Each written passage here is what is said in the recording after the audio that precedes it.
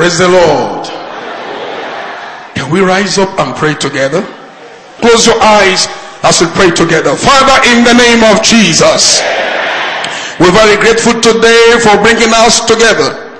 Thank you because Jesus Christ, your Son, has paid it all. And we are just here to claim what Jesus Christ has done.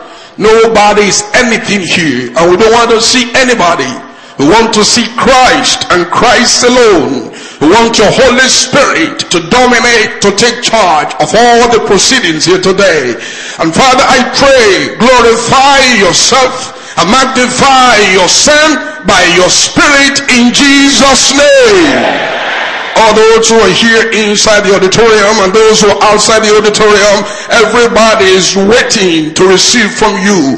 Lord, I pray that their expectations will not be cut off in Jesus' name. I pray, oh Lord, that to let everything change for better for them in Jesus' name.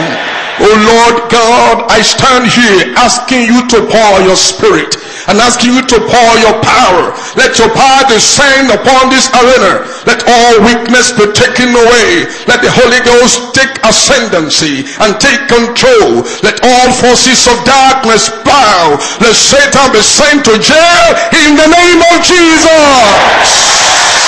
Father, I know you will do it, and you have done it. In Jesus' name we pray. And so men and women of God shout louder. I tell you, you are ready for it. You may be seated in the presence of the Lord. I speak to you today by the grace of God on a message titled The Arrows of Deliverance. The Arrows of Deliverance. When we talk about deliverance, many of us think we know the meaning of deliverance. It's a very common word we use, especially in spiritual assemblies. And most of us have been searching for deliverance up and down. We've gone to many places, to churches, and to prayer houses, to mountains, and to hidden places, even to herbalists and so on.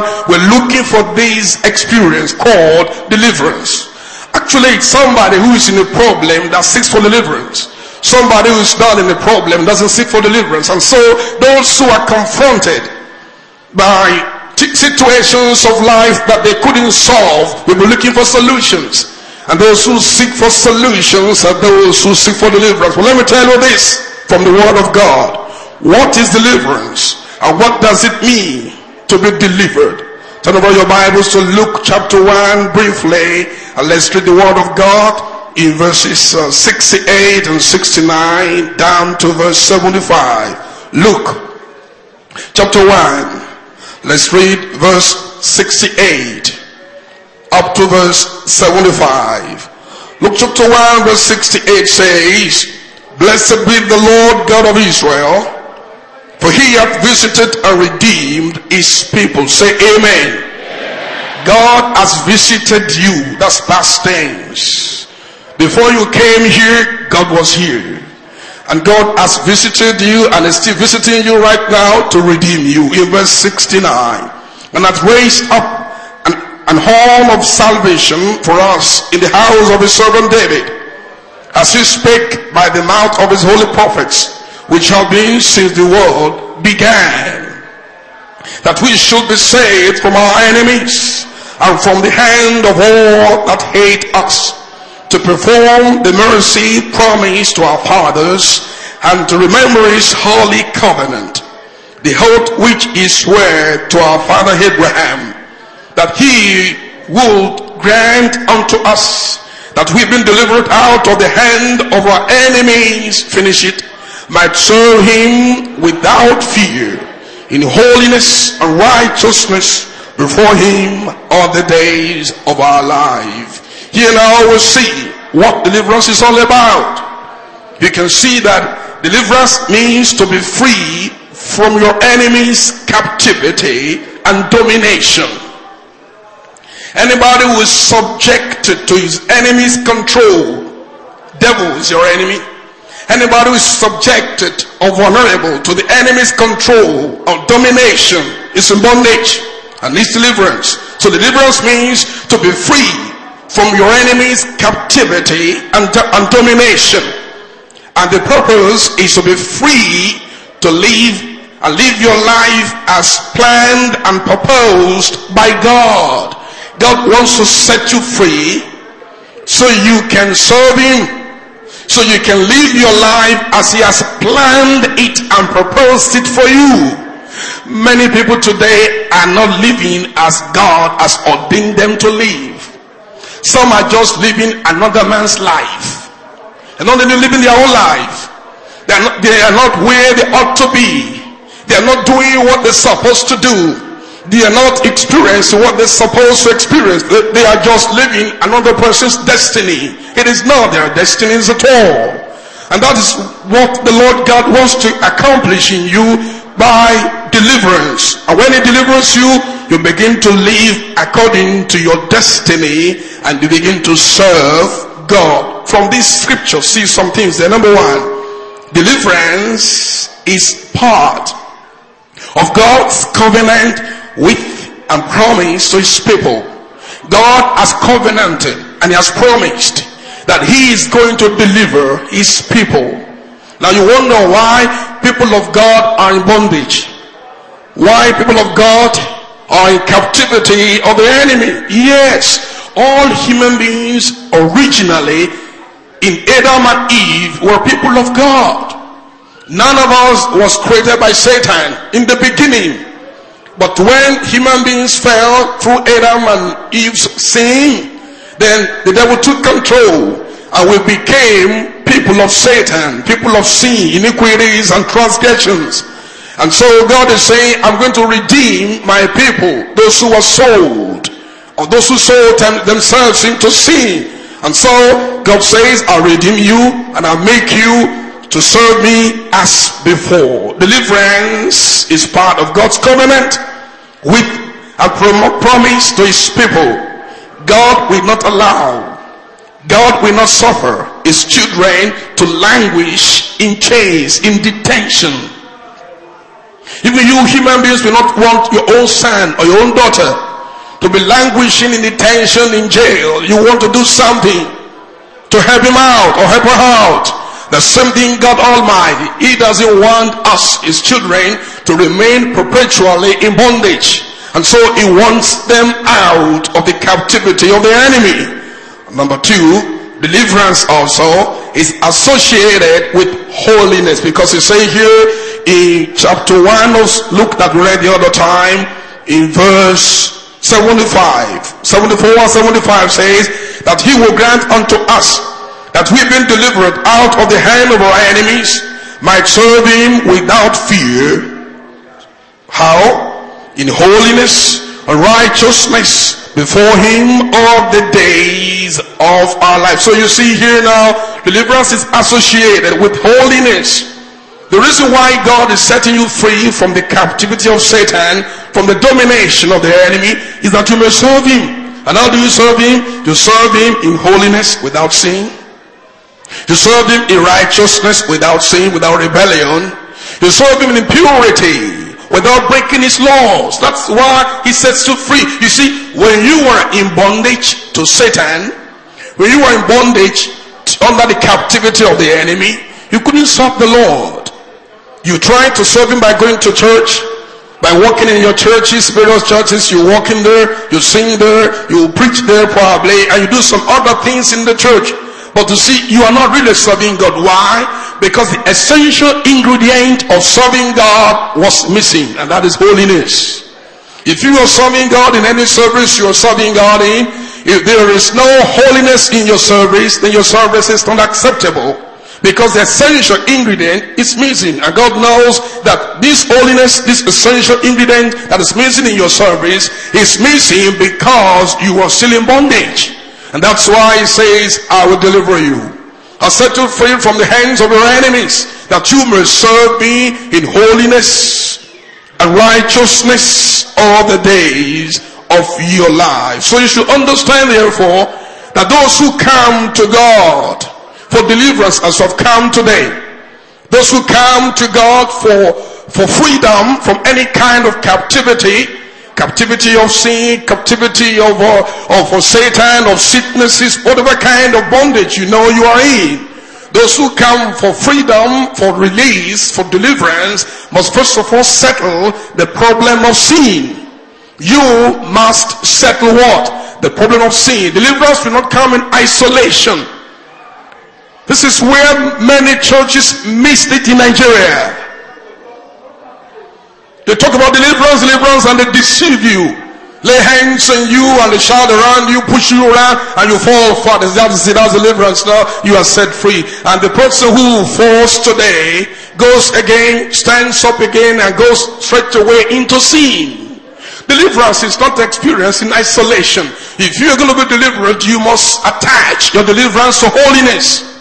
You must have settled issues of sin, and you've given your life to Christ, and you raise up your two hands and say, Lord Jesus Christ, I surrender.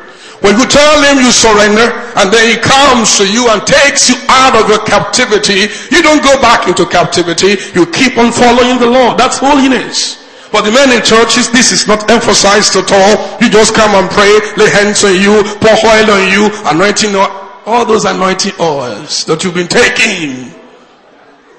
There's no deliverance anywhere if holiness is neglected. I tell you today, anybody who is sinning will stay long in captivity. If you love to sin, get ready. You are going to spend your whole life under Satan's bondage. You will never be free. Because deliverance is not in isolation. Deliverance is yoked. Deliverance is married with holiness, sinlessness, repentance. So when you come to God to be set free from sin, to be set free from any kind of captivity, you must come with repentance. And today you are coming out. I say you are coming out in the name of Jesus. Because you see, when we begin to look at the arrows of deliverance, arrows of deliverance, when you look at arrow of deliverance and we begin to apply the arrow, every yoke is broken. The doors of Satan's captivity, prison will be shattered open. And then all those inmates who have been there, inmates, those who have been subjected to life of satanic domination, those who can move, those who can do what they want to do, can go to where they want to go, those who are oppressed and suppressed and obsessed with demons will be set free in Jesus' name. And you will be set free. I said you will be set free. And so we look at the word of God closely now as I look at three main things, 3 points, 3 parts to this message. Number one, the repercussion of sin. The repercussion of sin. Number 2, the repentance of sinners. Number 1, the repercussion of sin. Number 2, the repentance of sinners. The number 3, the resistance of saints. And that's where you are going to draw the battle line this morning. And the breakfast will be served very hot in point number 3. And you are going to be filled and overflowing in Jesus' name. Point number 1, the first part, the repercussion of sin. When you talk about deliverance, there's a particular scripture that I love so much. And that scripture showcases what deliverance is all about. Turn about your Bibles with me to 2 Kings chapter 13.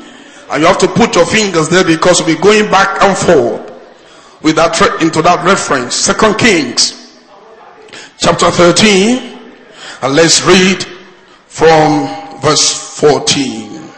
2 Kings chapter 13 verse 14. If you find it, say amen. Now Elisha was falling sick of his sickness whereof he died. And Joash the king of Israel came down unto him and wept over his face and said, Oh, my father, the chariot of Israel and the horsemen thereof. And Elisha said unto him, take bow and arrows. And he took unto him bow and arrows. And he said to the king of Israel, put thy hand upon the bow. And he put his hand upon it. And Elisha put his hands upon the king's hands. And he said, open the window eastward. And he opened it. Then Elisha said, shoot. And he shot. And he said, the arrow of the Lord's deliverance, and the arrow of deliverance from Syria. For thou shalt smite the Syrians in Aphek, till thou have consumed them. And he said, take the arrows. And he took them. And he said unto the king of Israel, smite it upon the ground. And he smote thrice and stayed. And the man of God was wroth with him and said, thou shouldest have smitten 5 or 6 times, then hast thou smitten Syria till thou hast consumed it. Whereas now thou shalt smite Syria but thrice. Verse 25. And Joash the son of Jehoahaz took again out of the hand of Ben-Hadad the son of Azahel the cities which he had taken out of the hand of Jehoahaz his father by war. 3 times did Joash beat him and recovered the cities of Israel. Say amen. Amen. Here is a king whose life story that I've read here, by the grace of God, that's shown to us what deliverance entails and what is the consequence of being delivered. This king Joash was a king of Israel at his own time, and he had a problem. He had a problem because Syrian army had come to overrule his nation. The Syrian army had encamped and laid siege against that nation, Israel. And so the king was afraid, he was terrified. Why? Because he understood that the Syrian army were more in number than his own army. He was outnumbered and he had no weapons to match. And so you remember that he had a prophet in the nation that he could go to. And so he came to Elisha the prophet, weeping and trembling and shaking, and he said, my father, the chariots of Israel and the horsemen thereof. That's just a kind of appellation for Elisha. You know, when Elijah was going to heaven, that's what the shout he made when he saw the chariots of fire that came to carry his master Elijah. He said, my father, the chariots of Israel and the horsemen thereof. So whenever you see Elisha and you want to tickle, you want to make him happy, you could just say, good morning, sir. My father, the chariots of Israel and the horsemen thereof. The king tried to be friendly with the prophet of God, but he was in a mess. He knew that the Syrian army were waiting for him outside, and he knew that any moment from now they could just storm his kingdom and destroy everything and take all people into captivity. And so he came to the point, he began to weep, and the man of God said, this is no time to weep, it's time to war. So take bow and arrows. Now you don't need to weep now because the enemies have come around you. Yes, you can weep for your sins, you can weep because of your transgressions, but now that you're coming to repentance, now that you remember that you have a prophet in the land and you're coming to the Lord, stop weeping, stop crying, take bow and arrows. And when he took the bow and he took the arrows, he was still not composed, he was not cool, he was not calm, he was not collected, and he couldn't fight spiritual war like that with desperation and trembling and fidgeting, and you are not composed, you will be defeated. And so the prophet of God laid his hands on the hand of the king, and suddenly there was a transfer of anointing. Today there will be a transfer. And then the king now became cool and calm and collected. And then he said, now take the arrows. And those arrows had been there in the corner. Had been there in the corner for a long time. They were just arrows used for something different. Now the king said, the prophet said, bring the arrows. Now the arrows were brought. He said, the arrows of the Lord, the arrows of the Lord's deliverance. He pronounced a word of authority on those arrows, and those arrows changed and they became prophetic tools. And he said, the arrows of the Lord's deliverance, for thou shalt destroy Syria, Aphek, you have consumed them. And so he pronounced it. And he said, now open the window. Open the window that you can see. You know, it's not possible to shoot an arrow through a closed window. So open the window. And when he opened the window and he shot the arrow, and said the arrows of the Lord's deliverance. And after that now, he said, should smite it upon the ground. And he smote thrice and stopped. Arrows were still there, plenty arrows. He only shot 2 times, pam, pam, pam, and stopped. And the prophet said, what kind of a wasteful fellow are you? What's wrong with you? Your enemies are out there planning to destroy your nation. And now here is God's resources for you to defeat them and destroy them completely. Don't you know a single arrow means a single victory? Can't we just shoot and shoot and shoot and shoot and shoot and shoot and shoot and shoot until there will be no more arrows? And when the arrows end, or when the arrows finish, then it means the shooting stops. And when shooting stops, it means victory is consummated. Why did you shoot only 3 times and stop? Okay, it's gone. You cannot save that anymore. You only defeat the Syrians 3 times, and 3 times he defeated them. He didn't have a complete, conclusive victory at all, because he stopped midway. He will not stop midway in Jesus' name. No, but the point is this: what brought Joash to this mess? What brought him to this kind of humiliating situation? The king of Israel could not stand his enemy, the army of the Syrians, and had to be running and fidgeting and crying and weeping, the son of Abraham. Can you imagine that? Unto whom belonged all the promises of God, to give them all the land of Canaan, and they're there already. Now they've become people that could just be overrun by the Syrians. What brought that? It's a repercussion of sin. Go to the Bible again, 2 Kings chapter 14. Go up there and let's read 2 Kings chapter 13, sorry. Go up and let's read verse 10 and verse 11. In the 37th year of Joash, king of Judah, began Jehoash, the son of Jehoahaz, to reign over Israel in Samaria, and reigned how many years? 16 years. Verse 11. And he did that which was evil in the sight of the Lord. He was an evil man. He was a sinner. He did that which was evil. Those who are sleeping, wake up. Jehoash did that which was evil in the sight of the Lord. He departed not from the sins of Jeroboam, the sons of Nebat, the son of Nebat, who made Israel sin, but he walked therein. He was a sinner. And because he was a sinner now, he could not stand before his enemy. He could not stand before his enemy. His enemy came against him, and he was reduced to a powerless king. What has made you powerless today? Your sin. How have you come to this mess? Your sin. Why are you so weak now? You become subjected to satanic manipulations. Your sin. The witches and wizards now terrify you, and attack your marriage, and attack your children, attack your family, attack your business, attack your soul. Why? Your sin.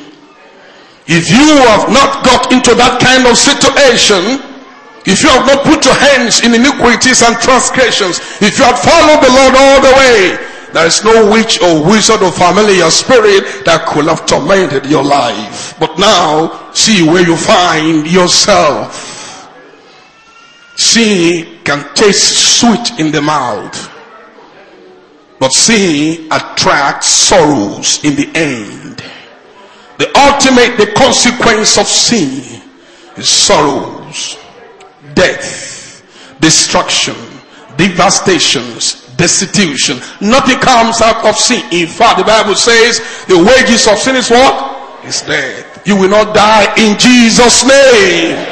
So he was a bad king. And if you check the scripture very well, you see what sin brings to people, repercussions of sin. Look at Psalm 107. Psalm 107. Let's read verse 10. Psalm 107. Let's read verse 10.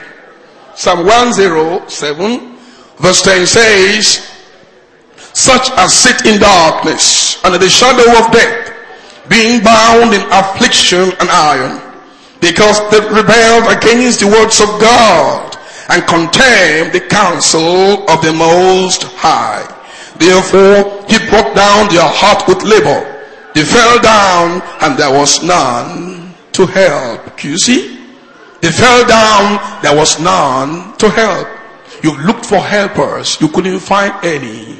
You are falling, there was none to help. Why? Because you've rebelled against the Lord. And now you are bound in affliction, you are bound in sin, you are bound in sickness, you are bound in different kinds of sorrows and negative situations. You look for helper in the hospital, among your friends, among your family members. You find nobody to assist you because of your sin. Move up again to verse 17. Verse 17 and 18. Fools, because of their transgression and because of their iniquities, are afflicted. Fools, those are sinners, those who said in their hearts there is no God, and because of their transgressions and because of their sins, iniquities, they are afflicted. Verse 18. Their soul abhorreth all manner of meat, and they draw near unto the gates of death. Can you see? Those who are fools are those who say there is no God. They deny God because of their actions. You say, no, I don't say that. I believe in God. Do you? If you believe in God, will you disobey him? When you sin, you deny God's existence. When you go into fornication with your boyfriend, and you close the windows and close the doors, can you close the sky? But in your foolishness, you deny God's existence. You're a fool. That's what the Bible says. When you walk into the theater in hospital and you abort that pregnancy, you kill that baby because you didn't want it. And if you didn't want it, you wouldn't have gone into fornication in the first place. You deny God's existence. You killed a child that was formed by the authority of God. And God, the Bible says, you deny God, you're a fool. And because of all different sins you committed, you're lying, you're fighting, you're idol worshiping, you're juju, your charms, you're fighting, your anger, you're stealing, you're defrauding people, you're gambling and drinking and smoking and keeping concubines all around. Even though you see go to church and some pastors who are damned, they give you confidence and courage and say, we pray for you. Doesn't matter whatever you do, Jesus is the Lord. Jesus is not your Lord. You deny him by your sins. And because you do that, the Bible says you're fools because of their transgression. And because of their iniquities are what? Afflicted. Affliction comes as a result of sin. And because they are afflicted now, there was no solution. Their soul abhorred all manner of meat, and they draw near unto the gates of Psalm 119. Repercussions of sin. Psalm 119. Just follow me through the scriptures, the word of God. 119. Let's read verse 67. 119 verse 67 says, before I was afflicted, I went astray. Backsliders, that's it. You have left Jesus, affliction is waiting for you. You left Christ, you shunned the word of God, you shunned the counsel of the saints in the church, you kicked against your pastor, and then you went ahead and eloped with that boy, with that girl, and you went into that kind of fraudulent business you're doing around to making money. And you say, look now, when I was following Jesus Christ and covering my head and going to church and praying and fasting, I was not prosperous. But now, when I left that church where everything is rigid, everything is controlled, I'm now free. Look at me now, I'm prosperous. Wait! It's too early for you to conclude your story. Your conclusion is found in the scripture. Affliction is coming. It says here, before I was afflicted, what happened? I went astray. Repercussion of sin. That's why Joash got into this problem, and he could not stand his enemy anymore. That's why Israel became so humiliated, and Syrian forces could come at will and attack the nation because they have sinned against their maker. Let's look at Proverbs chapter 1 verse 23. Repercussion of sin. Don't worry, just follow me through the scriptures. Proverbs chapter 1. Let's quickly read verse 23 to verse 31. Verse 23 says, turn you at my reproof. Behold, I will pour out my spirit unto you. I will make known my works unto you. That's gospel preaching. Turn, come to me. I'll pour my spirit upon you. I'll make you a victor. I'll make you a conqueror. You turn to me. But look at verse 24. Because I have called and you refused. I have stretched out my hand and no man regarded. But ye have set at naught all my counsel and will none of my reproof.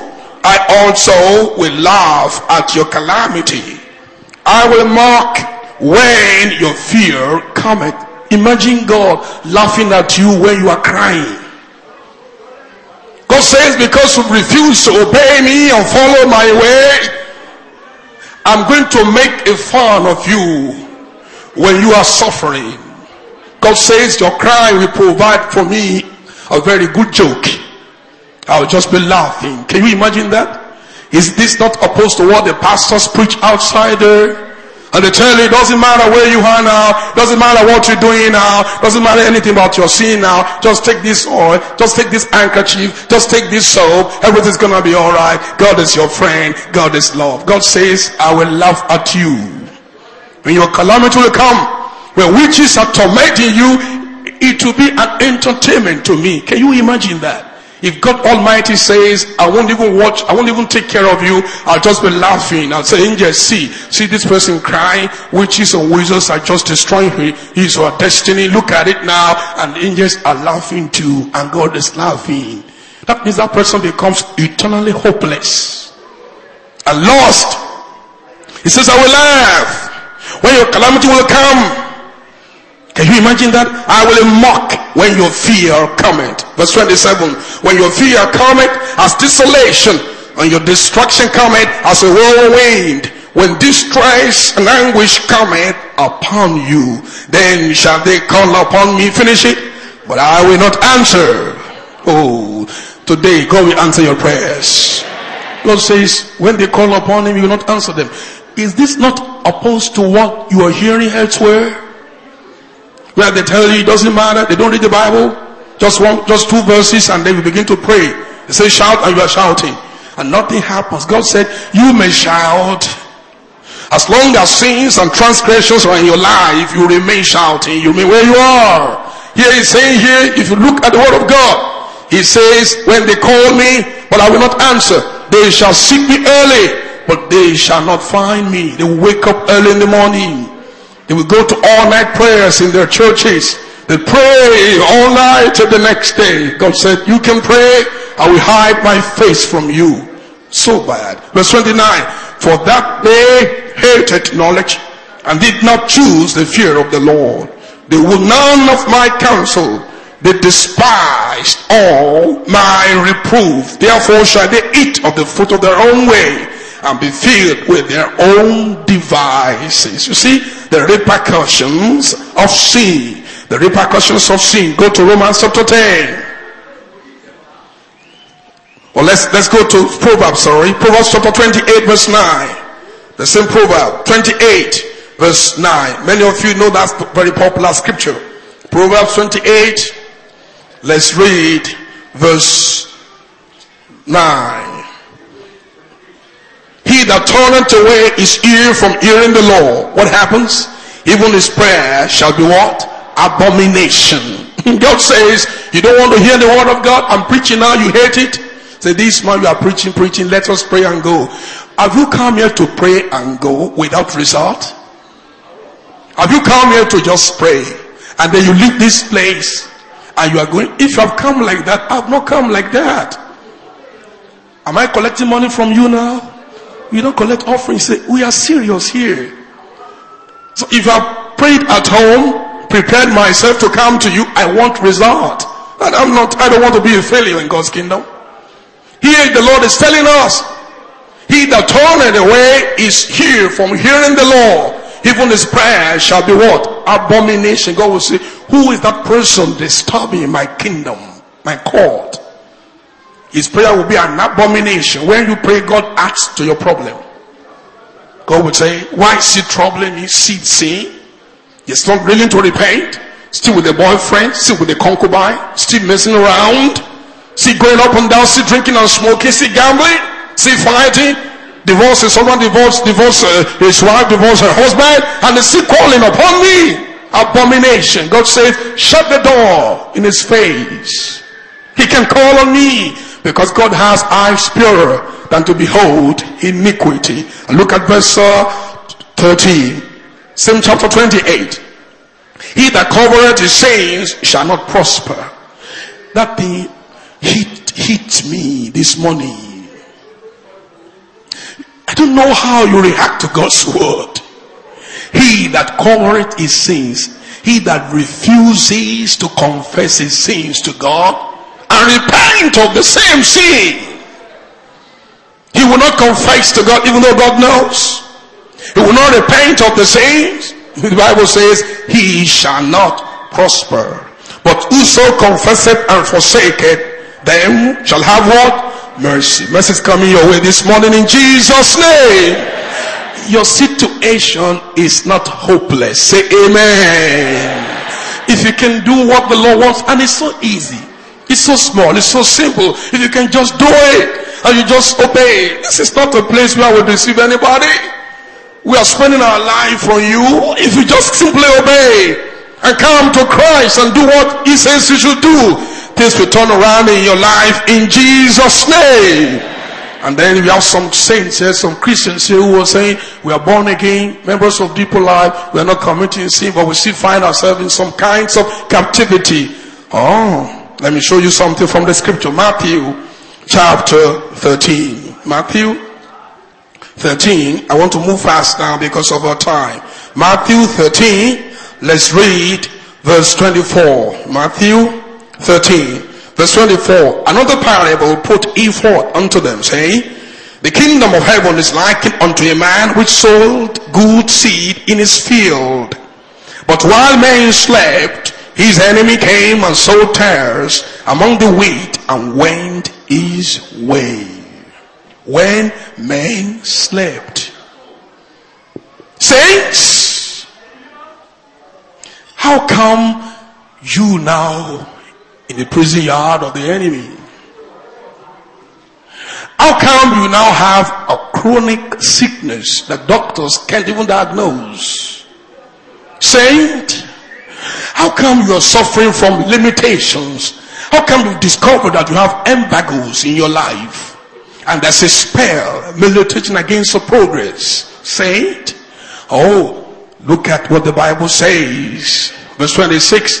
But when the blade was sprung up and brought forth fruit, then appeared the tares also. So the servants of the householder came and said unto him, Sir, didst not thou sow good seed in thy field, the seed of salvation, sanctification, Holy Ghost baptism, the seed of solutions, and so on? From whence then hath it tares? He said unto them, finish it.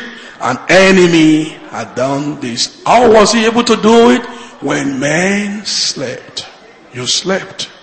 Are you still not sleeping now? When you became careless and frivolous, the enemy came and knocked you down. When you allow a crack in your wall of holiness and righteousness, when you allowed a breach in your defense, the enemy just wriggled in through that crack and sowed tares of barrenness, tares of sickness, tares of going down, stagnation, frustration, tares of one calamity after another calamity. The enemy sowed the tares when you slept, but now you are waking. I said, now you are waking. And when you wake up, what do? You begin to find, first of all, you repair the breaches, you close the gaps, you close the cracks with the blood of the Lord. We're coming to that. And after that, now you look inward and begin to pull out the tares of your life in the name of the Lord. And then you are going to be freed instantaneously in Jesus' name. Say louder, amen. So brothers and sisters, sins attract sorrows, defeat, disease, destitution, death, and destruction. Sin doesn't pay well. Anybody who is sinning is doing himself or herself a great harm. The Lord will set you free today in Jesus' name. Now the second part, point number 2, the repentance of sinners. What will you do now? Look at what that king did. Go back again to 2 Kings chapter 13 verse 14. 2 Kings, let's read.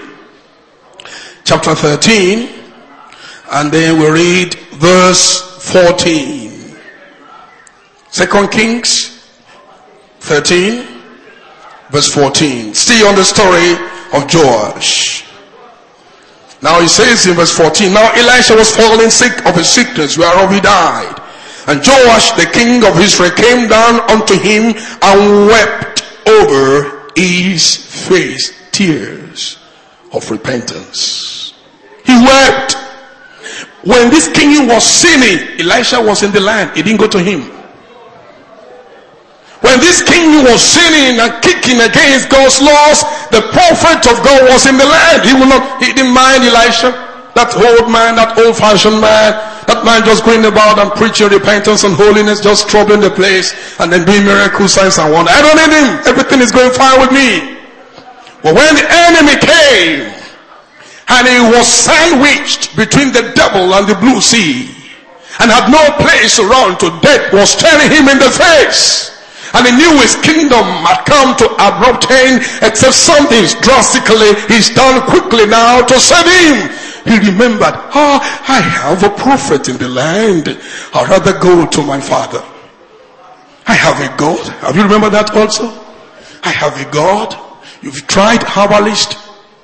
You've tried native doctors. You've tried all these false prophets giving you anointing nonsense. You've tried everything you can try. But this morning, I want you to remember, you have a maker. Remember, you have a God who cannot fail, who can disappoint you. Joash said, I'll go, like the prodigal son. The prodigal son came back to his senses when he began to suffer in the strange land, after wasting away everything he had. With riotous living, he said, I will arise and go back to my father. He remembered home. Remember your home also. Remember your maker. You didn't create yourself. God created you. Why don't you come back to him in holiness and righteousness and repentance? This man came. King was weeping. Some people are too big to cry. You need to see when I'm praying sometimes, to weep before the Lord, to cry, to shed tears and say, oh God, because you are cornered. You have no helper anywhere. And he said, my father, Elisha was sick. The only hope I have, you too, you are sick and you are about to die. Hey, my father, the chariots of Israel and the horsemen thereof, wake up, Elisha, do this one assignment for me before you go. I'm cornered. Did you pray like that? Did you pray with desperation? Somebody who is cornered and say, oh God, nothing I bring. I'm finished. I'm naked. No hope anywhere. If you abandon me right now, I die. If you abandon me right now, I'll be destroyed. The witches and wizards around me, my destiny is mutilated and the body manipulated, and have no hope anywhere now. Everything is upside down for me. But if you can do something, and you weep before the Lord. The king wept. King wept. And his weeping brought wonder. Let me tell you something today. Go and learn how to weep. Don't listen to those who tell you, smile, Jesus loves you. A sinner has no business with smiling or laughing. Somebody who is going to jail, can he be smiling? Except his brain is not functioning well. Somebody is going to face firing squad, it's about to be executed. Will he be smiling and laughing on his way to death? Nobody does that. A sinner is on his way to hell and he's saying, smile. In some churches they smile, Jesus loves you. We don't talk like that here. We tell sinners to weep and cry and repent. This man repented here and he wept my father, the chariot of Israel, and the horsemen thereof. And Elisha said unto him, take bow and arrows. Take bow and arrows. And what he did after that, he took bow, he also took arrows. Let's go on to Psalm 107. Repentance of sinners. Psalm 107. Repentance of sinners. And let's read verse 10. Psalm 107. Let's read verse 10. Repentance of sinners. You see what happened here when they repented. 107 verse 10. Verse 10 says, such as sit in darkness and in the shadow of death, being bound in affliction and iron, because they rebelled against the words of God and contemned the counsel of the Most High. What happened to them in verse 12? Therefore he brought down their heart with labor. They fell down and there was none to help. What did they do, brothers and sisters? Verse 13. Then they did what? No. When the king wept the other time, I told you. Here now, see. Then they cried unto whom? Many sinners will go and cry to the native doctor.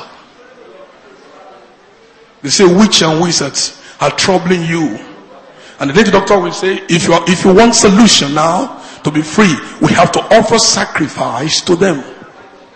Let me say this to you. You can't appease Satan. Satan is implacable. For Satan to stop fighting you, the only thing you can do to become his friend is to give him your soul. Until he gets your soul, he will not depart from you. You have to kick him in the name of the Lord. So if you are trying to cry unto somebody else, not the Lord God, you'll be disappointed. Here they cried unto the Lord in their trouble. And he did what? And he saved them out of their distresses. He will save you today from your distresses in Jesus' name. He brought them out of darkness and in the shadow of death and break their bands in sunder. Look at another people in verse 17. Fools, because of their transgression and because of their iniquities, are afflicted. Their soul abhorreth all manner of meat, and they draw near unto the gates of death. Then what happened? They cry unto whom? The Lord. You will cry today in your trouble, and he saved them out of their distresses, and he will save you from your distresses in Jesus' name. Verse 20. He sent his word and did what? And he healed them. That's why we preach the gospel. That's why we preach the word here. That's why we read the Bible here. Because healing is in the word. He sent his word and he healed them. He sent his word and he healed them and delivered them from their what? Distractions. The Lord will deliver you from your distractions in Jesus' name. Say louder, amen. Now, the same Psalm 119. Repentance of sinners. Psalm 119 we read the other time. Let's read now verse 67 again. But before I was afflicted, I went astray. Now what's his repentance now? But now have I kept what? Thy word. I'm repenting now, ready to keep your word, so that affliction will be taken away from my life and I can experience the peace of God that passeth all understanding. So you see, repentance of sinners is not just a word. It's more than just raising up your hand. All those who repented in the scripture, what did they do? They cried. They called upon the name of the Lord. Romans chapter 10 verse 13 says, and it shall come to pass, whosoever shall call upon the name of the Lord shall be saved. They called upon the name of the Lord. It's not just raising up your hands. They confess their sins. They call upon the name of the Lord. And in Matthew chapter 3 verse 8, Matthew chapter 3 verse 8, it says, shall bring you forth fruit meet for repentance. In other words, they bring fruit. They bring out fruit of repentance. Repentance is not by mouth only. You also repent by actions. You say, oh, we used to sing it. The song I used to sing, I sing it no more. The places I used to go, finish it, I go there no more. The things I used to do. Why? That's a great change since I'm born again. That's it. That's it. Actions. Follow your repentance. In many places, raise up your hand. After raising up your hand, to go back into sins. You've not repented. You've not repented. When you repent, you take steps. Somebody texted me in a message. She said she was living in fornication before. She came last Saturday. And then she had a boyfriend and they were sleeping together already. And she knew that this was sin. And what should she do now? And I sent text back to her what she could do. And she did it. And she prayed and God forgave her. That's repentance. Not somebody who is keeping the boy, keeping the concubine. She's saying, okay, now we are going to marry, but let's not touch one another. It's a lie. You see a sinner? You see a sinner? Not somebody will say, I've now repented, and is still going to gambling institution, going to gambling houses, still smoking, and say, I thank God now, since I attended that prayer meeting, that breakfast now with Jesus Christ, I was formerly smoking 5 packets of cigarette per day, now I smoke only 1 packet. You are going to hell. You're a sinner. I was drinking before, I couldn't do but drink at least 2 bottles of beer per day, but now I only take 1 bottle in 2 days. You are still the same person. No change has taken place. When you repent, there will be actions. Number 1, you call upon the name of the Lord. Number 2, you confess your sins. And number 3, you bring forth fruit made for repentance. Look at it now in Acts chapter 19 verse 19. Acts 19 verse 19. Very soon we are coming to pray. Acts 19:19. Let's read the word of God. Acts 19:19 says, many of them also which use curious arts brought their books together and burned them before all men. And they counted the price of them and found it 50,000 pieces of silver. Can you imagine that? Those who were born again, these people, they were juju people before, idol worshippers. They have enchantments, they have divinations, they have all these rings and amulets and waistbands and so on, and curious books, 6 and 7 books of Satan. They have all these things, and they brought all of them together and say, Paul, you call the preacher, and they brought everything out and they set them on fire. And the cost of what they set on fire was huge. So much, they didn't care about the money.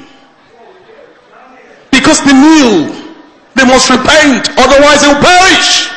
And they will remain in captivity. You think about your money?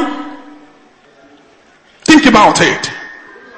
The evil things in your house, the juju rings you are wearing, the idol worshiping, the concoction. You said, Pastor, you don't know how much this ring cost me. This juju ring, this ring of protection. The doctor gave it to me, native doctor.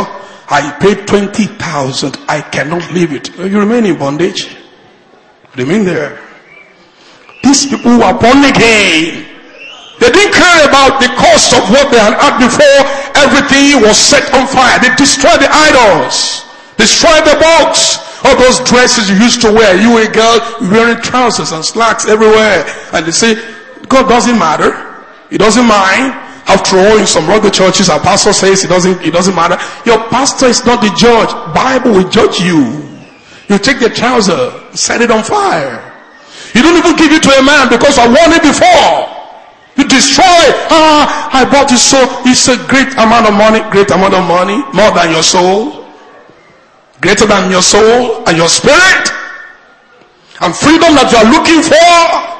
See, they set everything on fire. That's what is called the fruit meant for repentance. Luke chapter 19. Luke chapter 19. Look at verse 5 and 8. Luke 19. The story of a man there, Zacchaeus the publican, very rich man, rich by fraudulence. Fraudulent means rich by fraud. Rich by cheating people, rich by kidnapping, abducting people, rich by smuggling. How did you get your money? Zacchaeus, you cheated people. Now look at Luke chapter 19, very important, verse 5. And when Jesus came to the place, he looked up and saw him and said unto him, Zacchaeus, make haste and come down, for today I must abide at the house. Today, Jesus is saying, make haste, brothers and sisters. I must come into your heart. I must come into your life. Forget the past now. Jesus is calling afresh.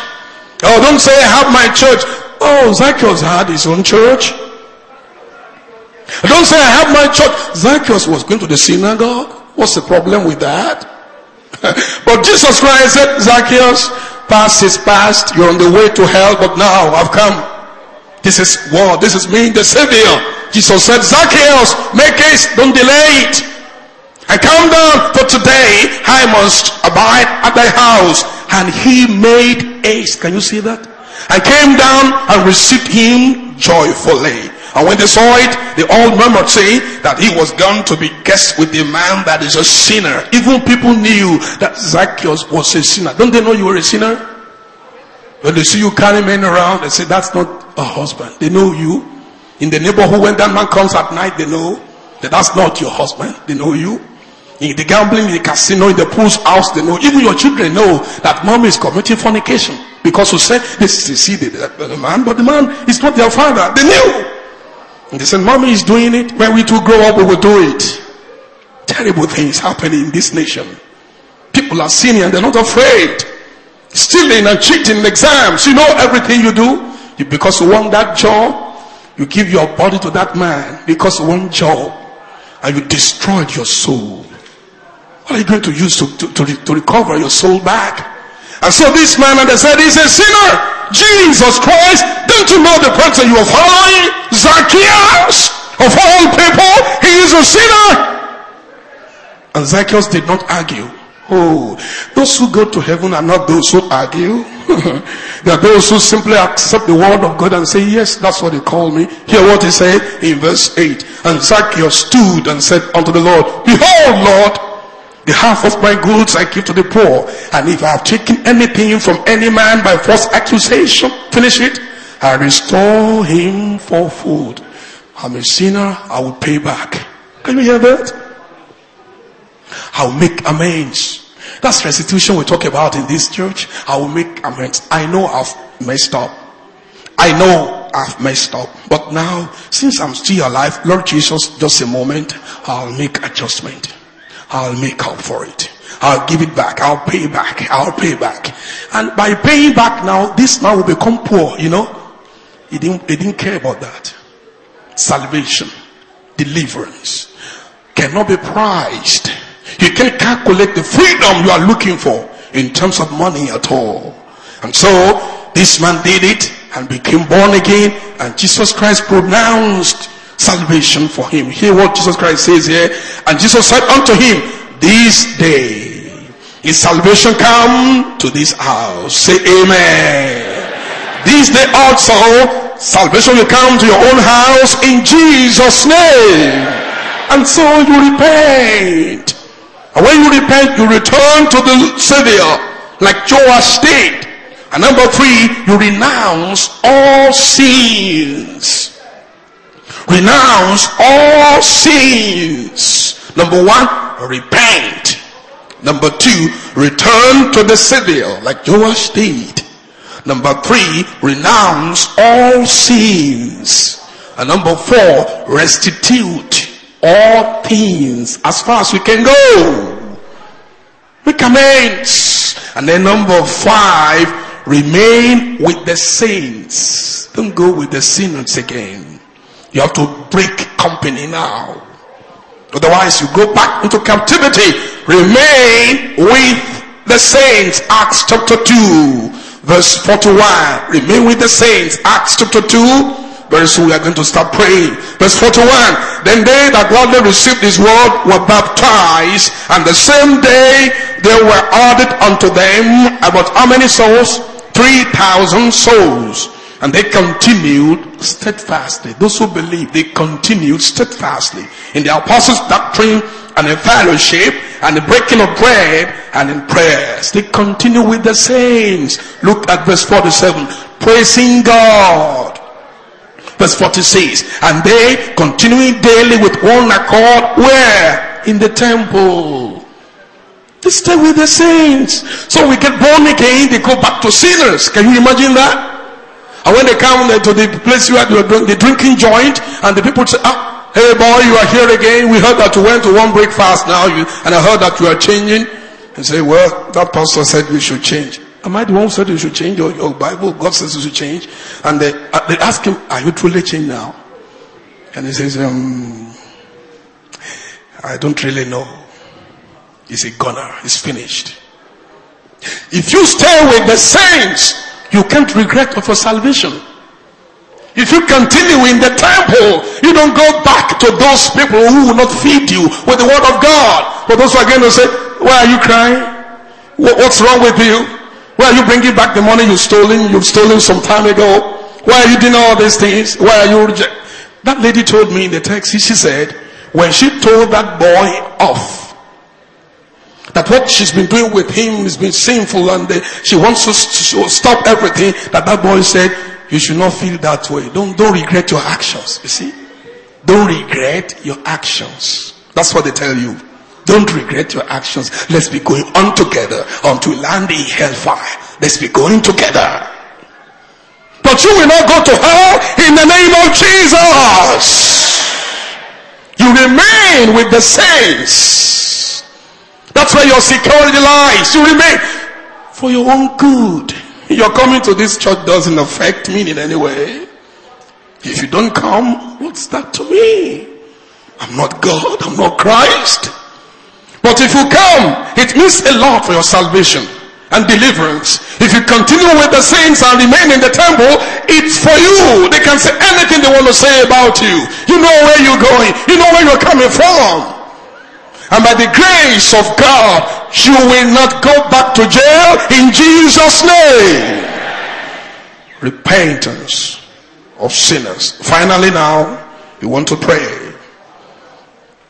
Resistance of saints. I've told you before, repent, return to the Savior, renounce all sins, restitute all things, remain with the saints. Let me add this too.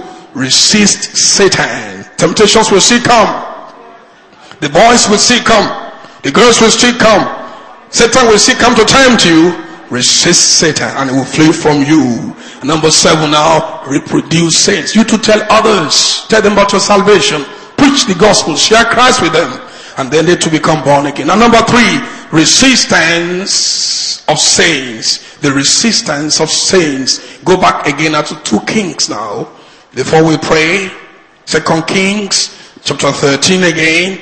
Let's read verse 14. Very important. 2 Kings 13 verse 14. Now Elisha was fallen sick of a sickness whereof he died. And Joash the king of Israel came down unto him and wept over his face and said, oh my father, the chariot of Israel and the horsemen thereof. And Elisha said unto him, take bow and arrows. And he took unto him bow and arrows. Say amen. You are no longer a sinner. You are now a saint. That's where we come to now. That's why I call you a saint. I assumed you have repented. I assumed you are ready to continue. I assumed that you will make all amends. I also assumed that you will resist Satan. And you are already reproducing saints. You are remaining with saints. I assume that. So I call you saints. But a saint now should resist the devil now. You should resist your captivity now. You should resist your bondage now. You should now claim your victory now, because you are now on the side of God. And so he told him here, take bow and arrows. Weeping must stop after repentance. Say amen. Feeling sorry for yourself must stop after repentance. You know, the devil likes to be entertained. When you cry, he enjoys that entertainment. Which is like to see you crying and sorrowing and grieving like that. But now you are a saint, you look at them face to face and say, Satan, witches and wizards, listen to me. All things are passed away. I'm no longer in your captivity. I'm breaking loose today. I'm breaking free today. Say, what? Who told you that? Jesus. And before they say anything, you bring out your arrows of deliverance. And you start to shoot. You start to shoot. and you start to shoot. As you are shooting and shooting and shooting, you see the forces of darkness which have terrorized you before falling at your feet. And you see the doors open wide for you to step out. And when you step out, you step into freedom. You step into prosperity. And all things are passed away. You begin to enjoy the fullness of God. And that's your experience today in Jesus' name. And so he took bow and arrow. And then the prophet in verse 16, and he said to the king of Israel, put a hand upon the bow. And he put his hand upon it. And Elisha put his hands upon the king's hands. Elisha joined him in the fight. That's why I'm here today. When you take the bow, I won't leave you alone. I'm going to put my hand on the bow with your hand. And then the two of us begin to shoot together. I tell you, they can't resist us. We are going to resist them. And everything is going to change for you in Jesus' name. And he said, open the window eastward. That means remove the hindrances. Take away the obstacles. Things that will not allow you to see, to target the enemy properly. Take those things away. If there's any sin to confess, that's what he's saying now. Back to sin again. Open the window of iniquities. Remove the barrier of transgressions. Confess everything to God. Repent of everything. Open the window and then you shoot.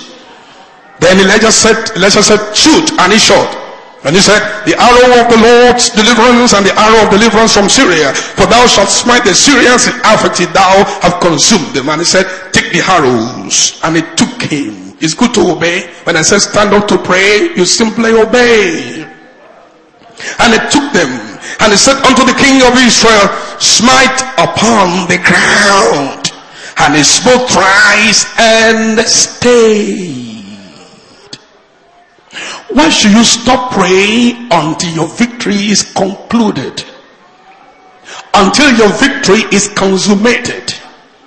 You know, some people, we pray for them by the grace of God. God answered their prayers and they became pregnant. They've been barren before. And once they became pregnant, they stopped praying. And the enemy was somewhere watching them, waiting for a crack in the wall. In the 4th month now, a crack appeared. And then the enemy came in and the pregnancy came down. Miscarriage. And they said, Pastor, pregnancy miscarried. Oh, it's you. You stop shooting. You keep on shooting and shooting. And you shoot and shoot. You're always at war with the enemy. You don't allow a crack in your life. Because the kingdom suffereth what? Violence. And the violent take it by force. When you wake up in the morning, you pray, you worship the Lord, you praise the Lord, you bring your petitions to him, and you look around and fire some shots. Before you sleep at night also, you look around again after praying or reading your Bible. You look around again, any witch or wizard or something there that's trying to raise up their ugly heads and fire some shots. Don't finish your day without firing some shots. That's how to remain victorious. Don't forget that you're on the battlefield and the enemy that was suppressing you before is looking for a way to repossess you. It's you that will say, no, you will not get me, and he will not get you in Jesus' name. This king shot only 3 times, and only 3 times he defeated the enemy. He will have shot several times, will have consumed the enemy. Now, where are your arrows today? Where are your bows? We don't need physical arrows. In the Old Testament, the picture we find there.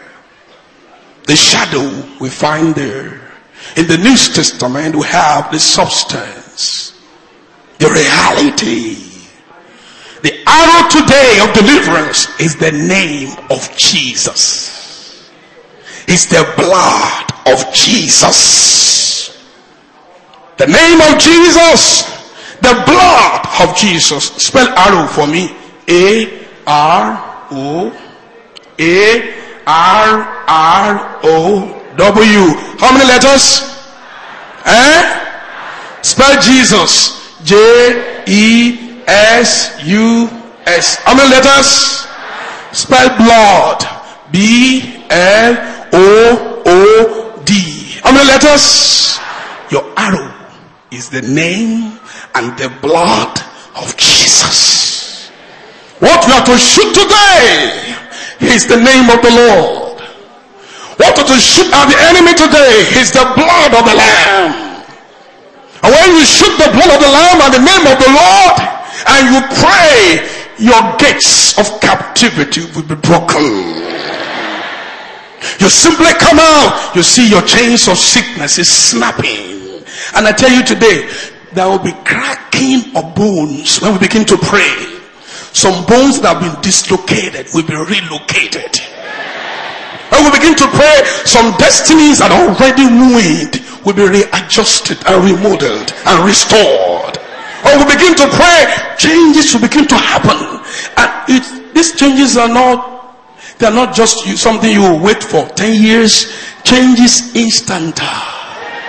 Then you know that the Lord God has come to save you through Jesus Christ, His only begotten Son. All you need to do is to come back to Him, carrying the name of Jesus in your mouth and the blood of Jesus Christ. Shout in the blood in your mouth. Say blood.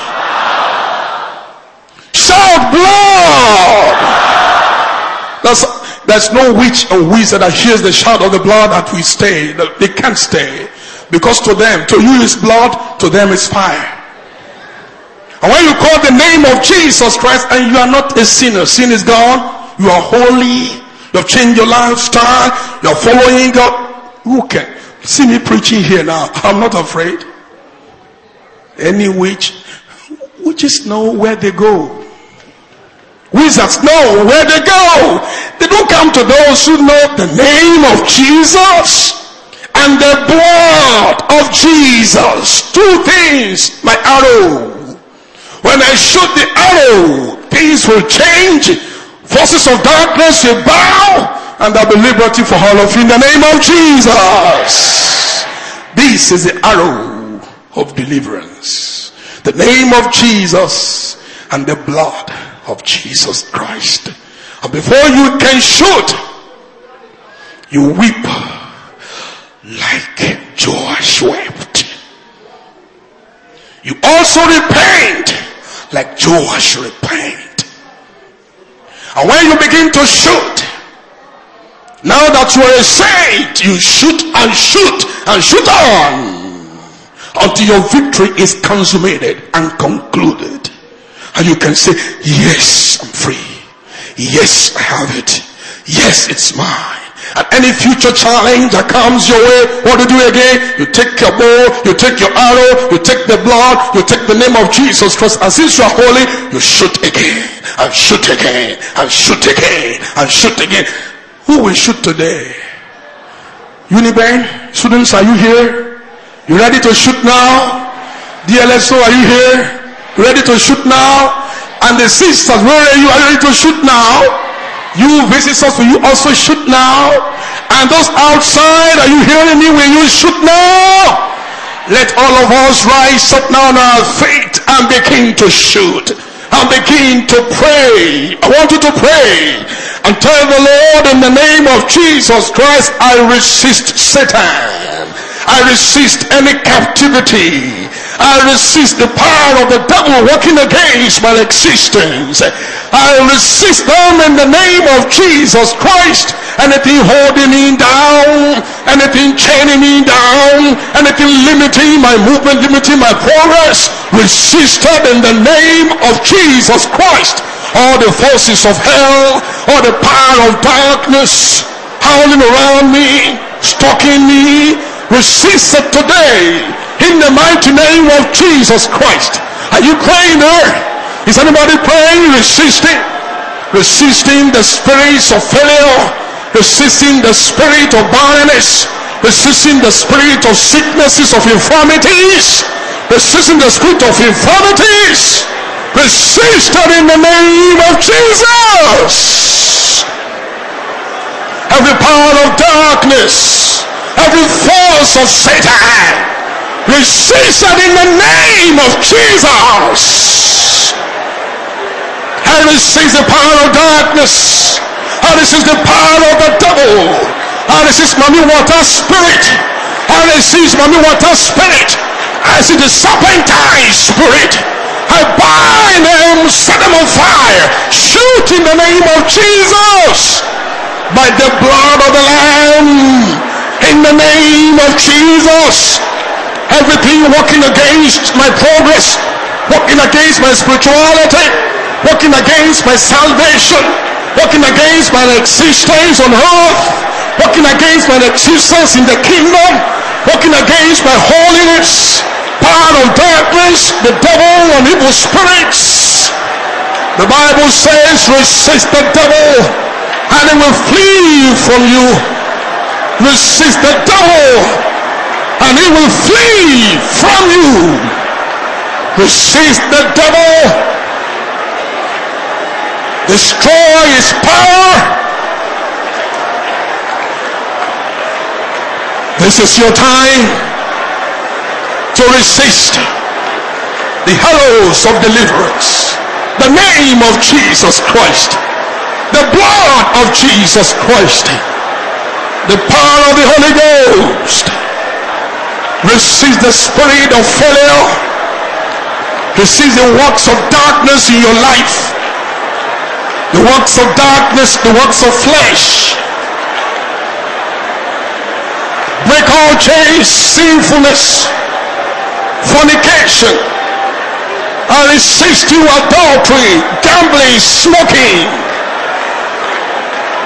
all the forces of darkness, all the power of the evil one working in your life, working against your soul, working against your spirit. Resist in the name of Jesus Christ. Bind them. The arrows of deliverance. The arrow of deliverance. The name of Jesus. The blood of Jesus Christ. In the hands of somebody who is holy are weapons that nobody can conquer. Resist. The resistance of saints of God are resisting right now. In Jesus' name we pray. Shout aloud. Quietness everywhere. We are seeking to pray, but close your eyes and listen to me. You can't resist Satan if you are in Satan's camp. You must repent. Now, if you know that you want to repent of all sins and give your life to Jesus afresh, don't worry when I have done so in some other churches. You know that you are not free from sin. Don't deceive yourself. I've told you before in point number 1 of my message, your prayers will be an abomination to your maker. You have no hope at all. The first offer from God to you is the offer of forgiveness and salvation. If you know you want to confess and surrender your life to Christ, while all eyes are closed, can you raise up your hand wherever you are so I can pray for you? Oh, God bless you. God bless those who raise up their hands, those who are not deceiving themselves. Oh, God bless you. Some people are sincere. They don't want to deceive themselves and hide under the cloak of religion and hide under the cloak of church, but they know that they must be saved. They know without salvation they are doomed forever. They are damned and there's no hope of freedom for them. Can you raise up your hands wherever you are? Oh, God bless you. As you raise up your hands now, just be praying Just to pray and say, oh God, I'm sorry for my sins. I'm sorry for my sins. Forgive me and wash me and cleanse me in the blood of the Lamb, Jesus Christ. I'm sorry, I've sinned against you. Fornication, adultery, lying, fighting, gambling, abortion, masturbation, oh, backbiting, hypocrisy, hatred, going to native doctor, witchcraft, idolatry, adultery, all kinds of sin. Lord, I don't even know how many sins I've committed. Close your eyes and pray before you perish. And so you receive the pardon of the Lord right now. That's the first offer for you. And begin to pray and confess in your sins now. I'm sorry for my sins, Lord. I know I'm a sinner. If you are going to judge me, I can't stand. If you are going to judge me, I can't stand.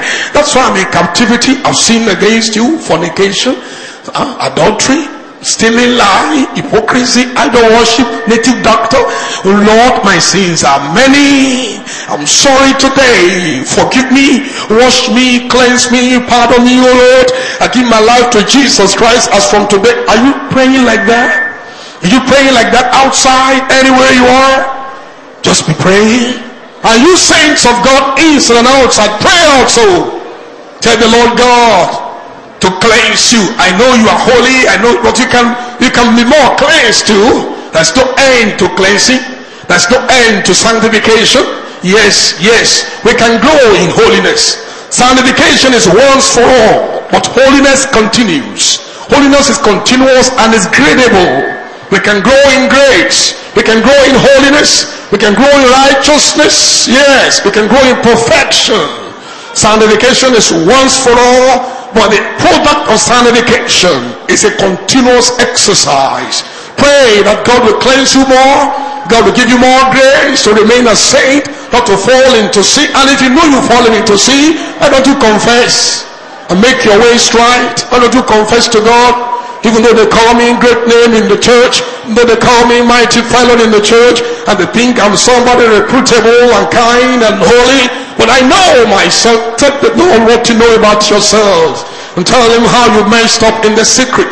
Tell him how you messed up in the dark. Tell him that you are coming back. He should forgive you and wash you and cleanse you and deliver you today. All saints outside and inside, pray unto the Lord. Pray with all your heart. Pray with all your soul. Pray with all your might. Let all those who are sitting down should stand up now. You are before the King of Kings. Stand up. The Lord will give you strength to stand up. Don't say I'm weak. You will not be weak. Don't say I'm not well. You are well already.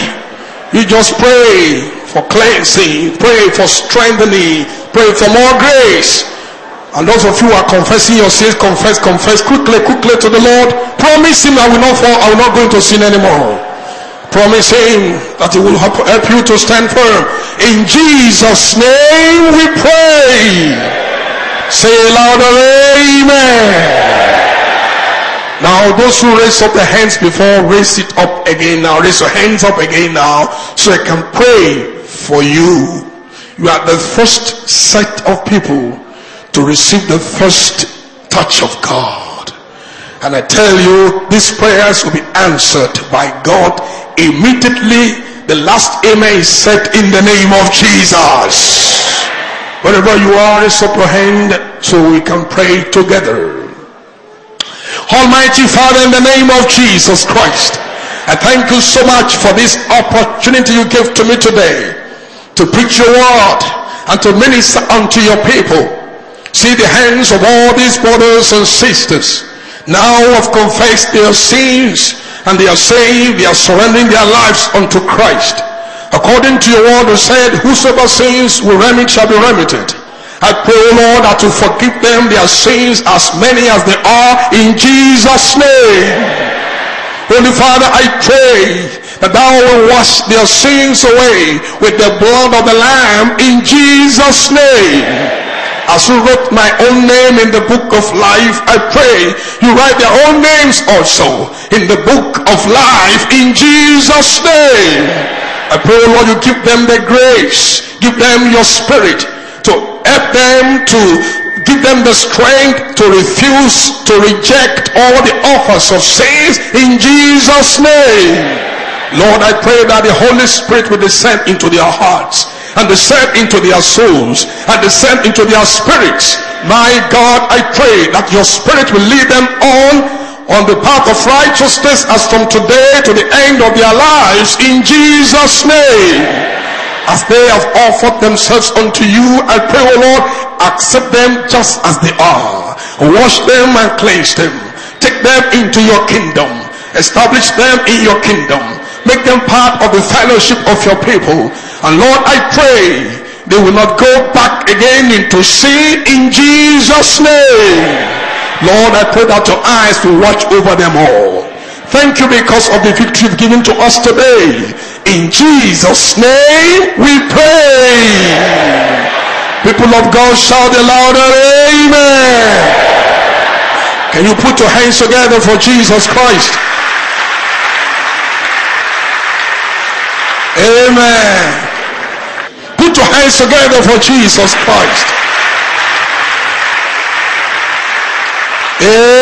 Amen. Now it's miracle time. Say miracles. You didn't say it well.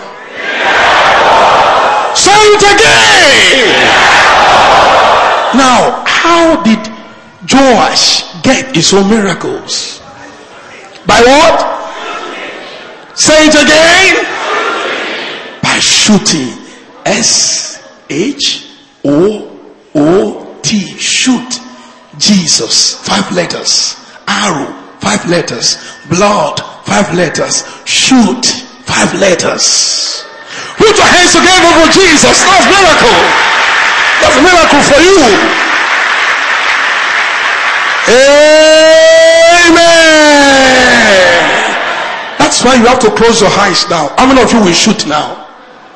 You get your bow and your arrow. And your arrow is the blood and the name of Jesus Christ. And then we begin. If anybody goes home now, he's a loser. He's a what? If you allow Satan to tempt you and ask you to go through the gate or go to toilet, no toileting now. You want to collect it, and you are collecting it now in Jesus' name. Now you close your eyes and pray. Maybe I should help you to do it. You will pray. You will say, in the name of Jesus. Say it well, I want to help you. Say it again. Anything troubling my life, any power of darkness in my life, any opposition of the devil, any agent of darkness working against me, working against my progress, working against my soul, working against my spirit, working against my life, now I shoot you all. I shoot you all. I shoot you down. Raise up your voices and begin to shoot now. The powers of darkness, shoot in the name of Jesus. The spirit of failure, shoot in the name of Jesus. The spirit of infirmities, shoot in the name of Jesus. The spirit troubling your marriage, shoot in the name of Jesus. The spirit of backsliding, shoot in the name of Jesus. The spirit of worldliness, shoot in the name of Jesus. The spirit of failure, the spirit of failure, the spirit of frustration, the spirit of confusion, shoot in the name of Jesus. The spirit of stagnation, marital yoke, shoot in the name of Jesus. With the blood of Jesus, with the name of Jesus. The evil forces in your life, are you shooting? Outside, are you shooting? Inside, are you shooting? Shoot! Shoot! Don't shoot 3 times. The arrows of deliverance. Don't shoot 3 times. Continue to shoot. Take the arrows. Shoot. Shoot. Your failures. Shoot. Your sickness. Shoot. Every stagnation spirit. Shoot. The spirit of oppression. Shoot. The spirit of masturbation. Shoot. The spirit of fornication, adultery, shoot. Witches and wizards, shoot. Any spell in your life, any spell in your life, shoot. Shoot in the name of Jesus Christ. Whatever is tying you down, whatever is not allowing you to move forward, all the wreckers, destiny destroyers, shoot. Destiny wreckers, shoot. Destroyers of destiny, destroyers of ministries, destroyers of families, evil spirits, Satan, demons, devils, shoot in the name of Jesus. In my name they shall cast out devils. Shoot. In my name they shall cast out devils. Shoot. Outside, are you shooting? Inside here, are you shooting at all? Shoot, I say. Shoot in the name of the Lord. Shoot in the name of the Lord. Don't open your eyes. Don't be tired. Don't be tired. Whatever is worrying your life, whatever is worrying your family, whatever is destroying your marriage, whatever is destroying your career, destroying your business, destroying your ministries, I'm sorry for you if you are praying a silent prayer. This is not the time for silent praying. It's a time to shoot. This is a prayer of war. We are not praying silent prayer. We are shooting forces of darkness, destiny destroyers, destroying your home. Shoot. Destroying your children. Shoot. Destroying your marriage. Shoot. Destroying your progress. Shoot. Destroying your ministry. Shoot. Infirmities. Shoot. Familiar spirits. Shoot. Spirits of witchcraft. Shoot in the name of Jesus. Shoot them. Destroy the destroyer. Destroy the destroyer in the name of Jesus. Terrorize the terrorist. Bring them down. Bring them down. With the blood of the Lamb, bring them down. Cast them out. Out of your life. Don't pray silently. Shoot. Don't be weak.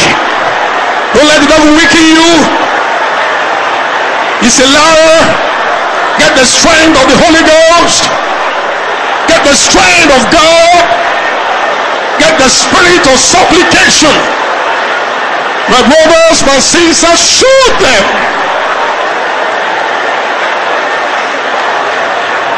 Shoot. Identify your problems and shoot. Those of you outside, shoot. Identify the problem and shoot them. Set yourself free in the name of the Lord. Free your children.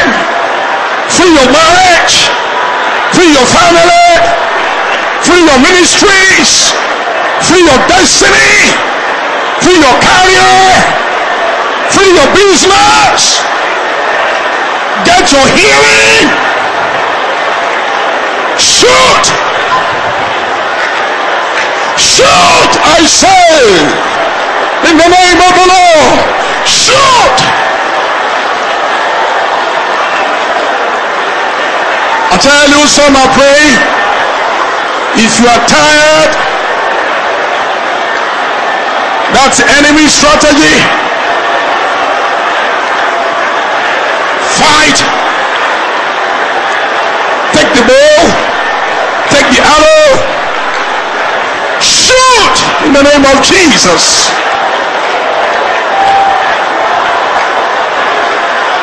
Bring them down. The spirit of sin, the demons of masturbation in your life,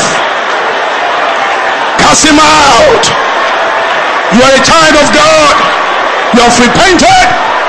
You are changed. Cast him out. Any spirit of iniquity hanging out there, hanging around you, now that you're a child of God, cast him out in the name of Jesus.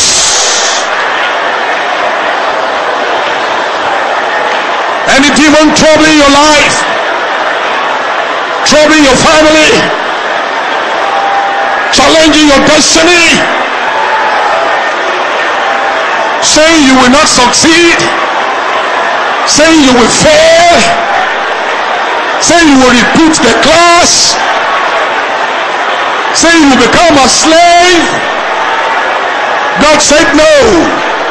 You will be a head and not a tail. Shoot. Shoot. Identify your problem and shoot. Identify the sickness and shoot it in the name of Jesus Christ. You are a child of God. You are a saint. The wicked cannot touch you. The wicked must not touch you. How has he come? Because you slept. But now you are awoken. But now you are alive. Tell the enemy to pack his load and go. All the tares in your life begin to uproot. Shoot. Shoot in the name of Jesus. You are not sleeping anymore. You are awoken. You are alive. You are sensitive. You are conscious now. Shoot.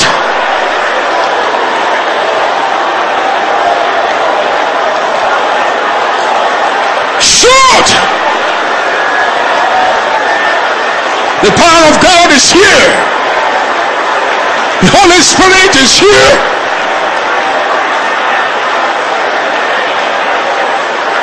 In the name of the Lord, shoot!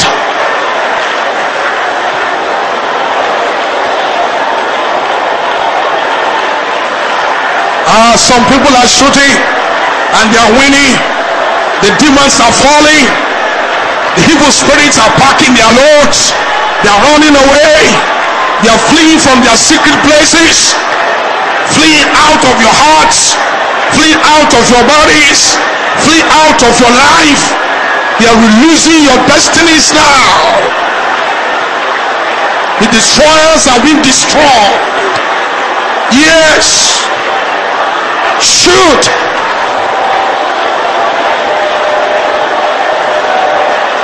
Shoot in the name of Jesus.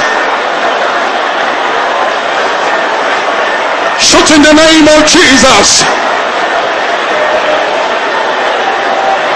Shoot.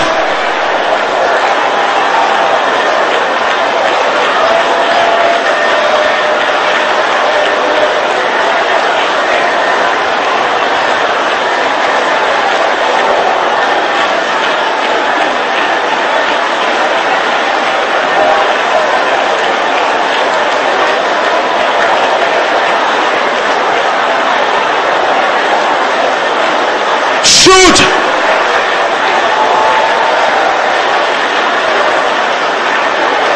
Whatever is troubling your life,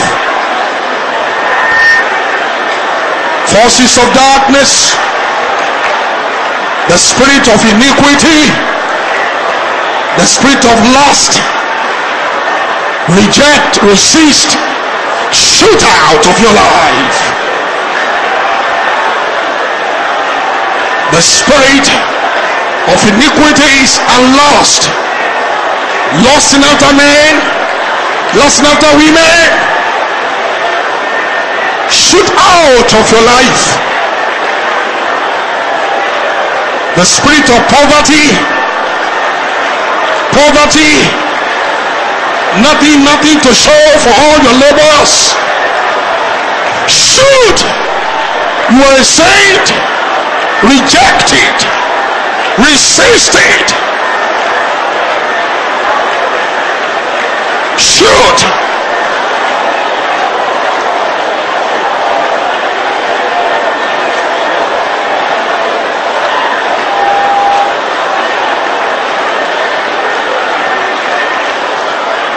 In Jesus' name we pray.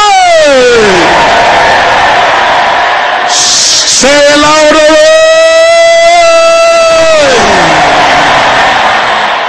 You will still pray. You are going to pray. Let me help you again.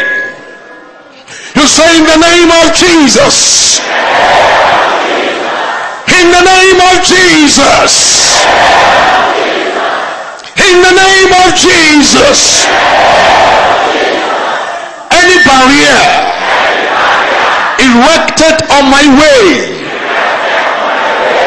any barrier, any captivity erected on my way, any chain around my life, around my destiny, around my family, around my ministry, today, break in the name of Jesus. Break in the name of Jesus. Break in the name of Jesus. Raise up your voices and pray. Any chain